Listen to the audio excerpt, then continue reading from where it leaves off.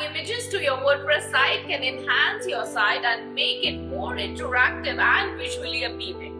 Thus, you can easily add images to your WordPress site with the help of Elementor. For that, first install Elementor. Now go to WordPress dashboard, Pages, select a page, click on Edit. Now click on Edit with Elementor. The page will open with Elementor. The Elementor widgets will appear on the left hand side. Type image into the search bar here. Once the image widget appears, drag and drop the widget into the page where you want. Once the image widget has been placed, simply click on the image widget.